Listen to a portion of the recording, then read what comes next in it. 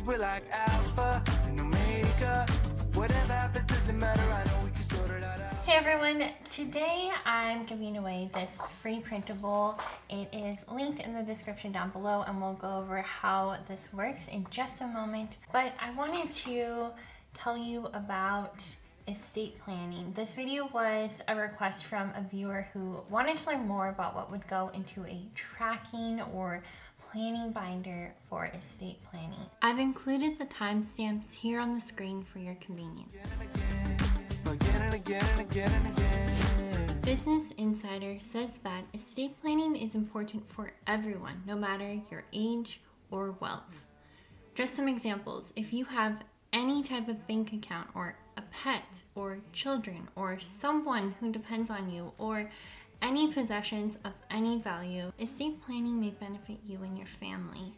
The estate planner that I'm showing you today is not just focused on financial planning, but it is going to have other information that surviving family members will need in order to make the process as easy as possible for them. This is information that may not appear in a will or the other legal documents associated with estate planning. I understand that this can be an uncomfortable topic, it can be a scary topic, but I think it's an important one. You don't want your family members to have to struggle through finding information because losing a loved one is hard enough. So why not put together a roadmap, or what I'm calling an estate planner, for your family now in order to protect them as much as possible. I went online and searched for resources that might help with estate planning, and I decided to purchase something called the emergency binder. So this video is kind of like a review of that binder because I used it to create this notebook. Now, of course, it is extremely important that if you do create this, that it's being kept in a very safe location where it cannot be stolen. My plan is to update this once a year, and I'll actually be scheduling this into my planner and including a note to schedule in next year's appointment for updating it. I'm going to be doing this in December of each year. And this is going to be something that you're going to want to regularly update because some of the information is probably going to change over time.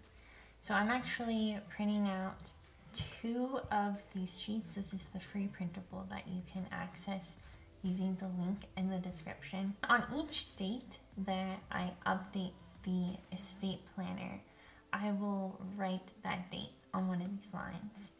And the reason why it's important to have a date when the information was last updated is to inform your family about how reliable the information within the planner is. If it's out of date, some of the information may have changed, and it's good to make them aware of that.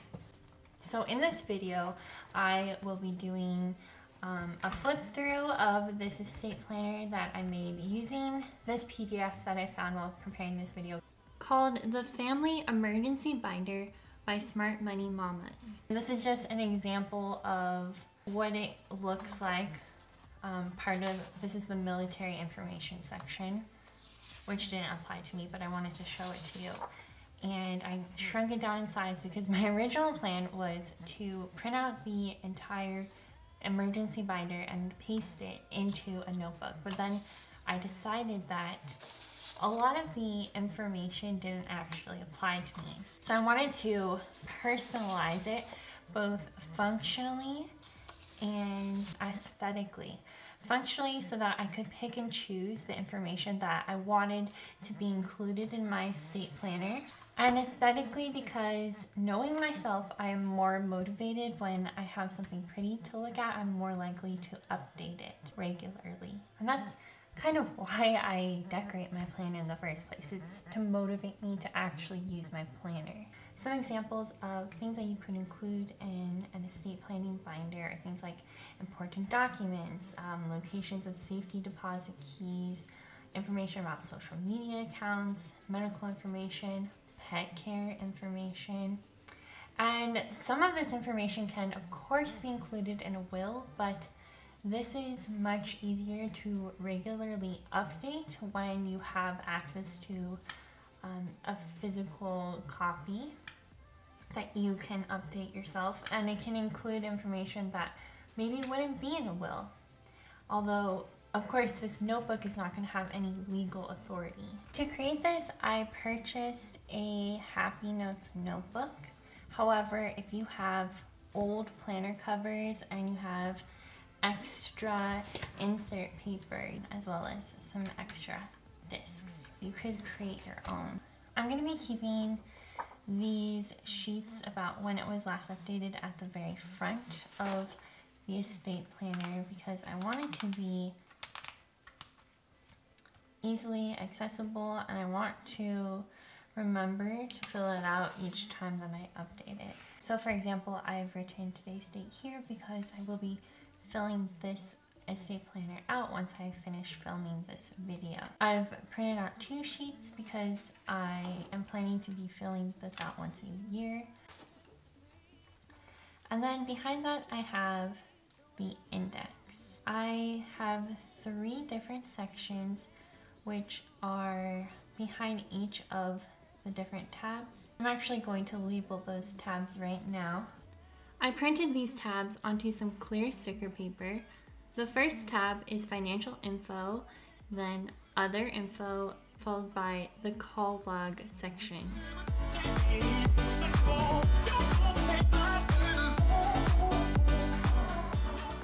So this just makes it really easy to flip through each of the different sections.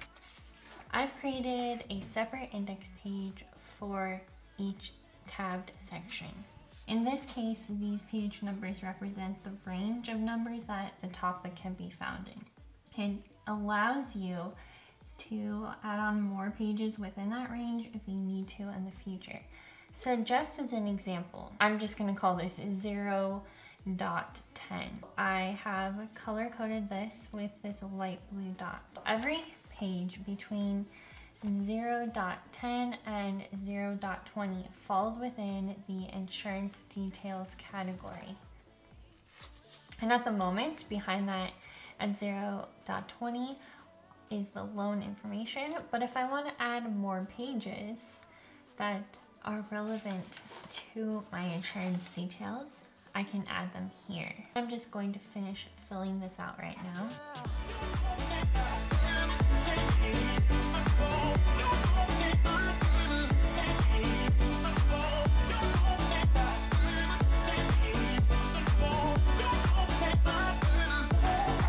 As another example, employer info is at 100.200. So this first page of employer info is denoted as 100.200, and the second page is 100.201. This estate planner is for my information as well as my husband's information, which is why you'll see duplicates of some pages and sections in here. After the index, I'm keeping a bunch of blank sheets because I know that I will need to add to this notebook in the future as things change. Let me get to the financial info tab. This first page is for insurance information. For myself, that would be home insurance and auto insurance. And I've included information about the accounts and how to log into those accounts, but also listing out those vehicles that are covered by this auto insurance. This will hopefully make it easier if the insurance needs to be changed or if the house or the cars need to be sold, to have this information on hand. The next page is information about loans. So here I have my home loan, and this information is supposed to help the executor so that they know information about the debts that need to be paid off. Here are cash accounts. So this would be things like your savings accounts, your checking accounts, and these may need to be closed. So having this information at hand, what the account types and the account numbers are, could be really useful. The next pages are about utilities, the internet, the electricity, the trash, the water, the gas. All of these have separate accounts and they would probably need to be canceled. But it's also important to know things like where the auto payments are coming from so that the person who is put in charge of this would know to have money ready to go in that account if for some reason the utilities are not canceled. On the next 2 pages, I'm adding credit card information, including which bank account each card is being auto-paid from, if that is relevant, as well as account login information for each credit card in case credit card debt needs to be paid off or if credit cards need to be canceled. Dreamy, breezy, we go. Easy on our tiptoe. The next page is for retirement accounts because it can be helpful to have this information to help out the executor to make sure that the designated beneficiaries will receive the funds that are associated with these accounts. On this next page, I have Social Security information in case there is a situation where that person will receive Social Security. Never thought that I would be traveling this road. People keeps missing the clouds. I have a page for subscription. So for example, I have Hulu subscription here because something like this may need to be canceled. And also it's important to know what account the auto payment is coming from. And then a page for memberships. So for example, if you have a Costco membership, it's important to know the account that the auto payment is coming from and the due dates for those payments. The next page is for physical assets, so things like your vehicle, your house.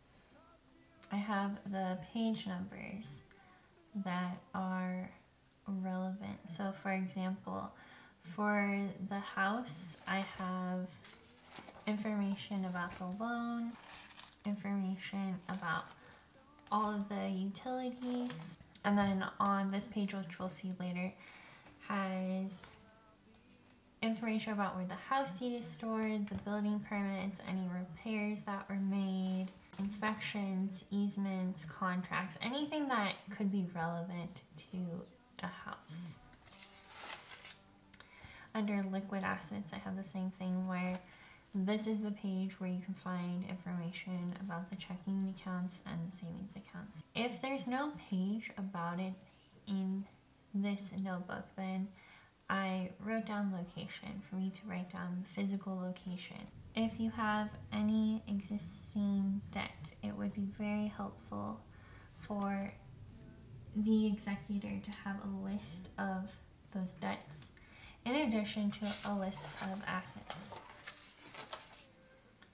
Under the other info tab, the first section is for medical info. So these copies are obviously not real, it's just an example that I've included for you to show you that in the case that the person becomes incapacitated, it could be helpful to include a copy of, say, a power of attorney and healthcare instruction form, or to include a copy of a living will, just for purposes of quick reference to know what that individual's preferences are. Keep in mind though that these copies have no legal power. The next section is for employer info. This is included because the individual may need to notify the supervisor and the HR contact. If the person who has passed has a pension, there would be a beneficiary for that. Also, I've included info about the health insurance provider because that would need to be canceled with maybe the help of the HR contact. Then we have memorial preferences. I've included this because it allows you to be as detailed as you want in both your preferences and your wishes, something that you may not have an opportunity to do in the will. And the same applies for stories and letters. This is an opportunity to include something that is very personal. So for example, I have a section for my favorite song, my favorite food, my favorite movie. My proudest moment was when, the person who had the greatest influence on my life was, and the happiest moment of my life was when. And then I've also included pages for letters, so that you can include anything you want to be remembered by and anything that you can't include in the will. This is a list of the storage locations of documents that may be needed in order to fill out paperwork. So that includes things like the location of the marriage certificate, the passports, birth certificates, the house deed, etc. This will hopefully help the individual to save lots of time because they don't have to search for it. They just can flip to this page and identify where it is being stored. I've also included a page for the locations of physical objects, things that are not documents. So on here I have our password book and where we store the extra car keys, but also the physical assets. And I said to see page 0.100 for those locations because they are listed there. The final section is called the call log. I included this sheet, which I'm intending to fill out with the persons to notify.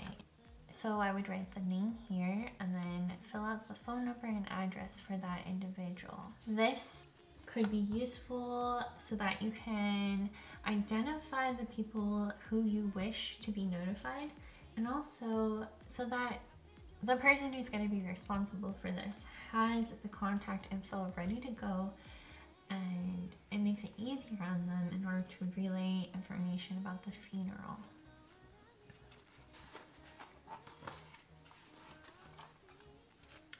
And then beyond that, I have call logs.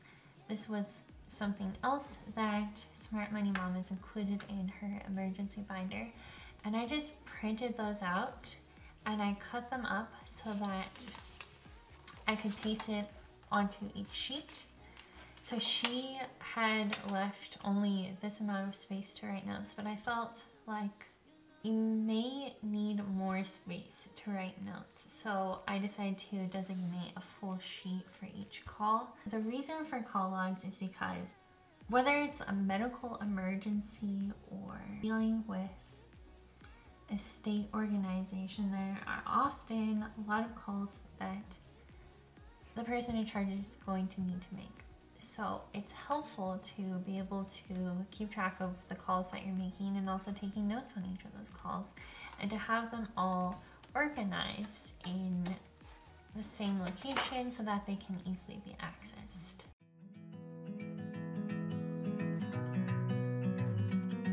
You may be wondering, how would you update this regularly? Would you have whiteout and would it start looking really messy over time? Would you have to cross it out over and over again? So the solution that I've come up with for myself is using Pilot friction pens. And I'm going to use different colors for the person that the information is about. For example, I'll probably use this dark blue color for my husband and this light blue color for myself.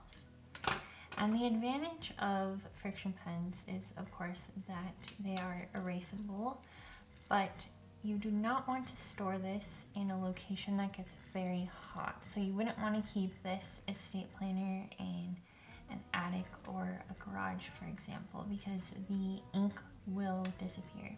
I have heard that putting it in the freezer can help you to, once again, visualize it but I feel like with this information, you probably don't want to take a chance. Just as an example, something that I'm going to regularly need to update is the estimated value of the retirement account and the date that that value was updated on. So for example, let's say that in this account I have $1,000, and that is as of October 17th, 2021. And then maybe I need to update this the following year. So I can just take my friction pen, erase the information, and now write $2,000 as of December 1st, 2022, let's say. And because of this, you don't have to use whiteout, you don't have to cross things out, and it makes it look a lot less messy.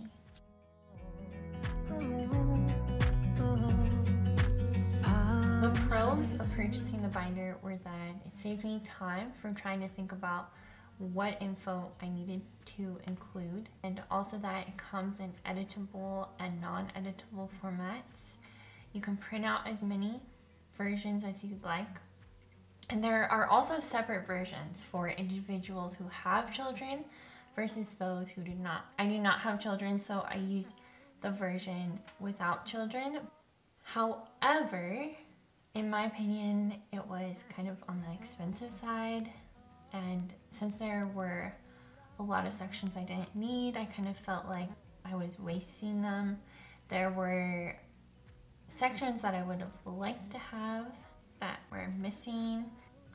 Also, each page has this section at the very bottom that says last update.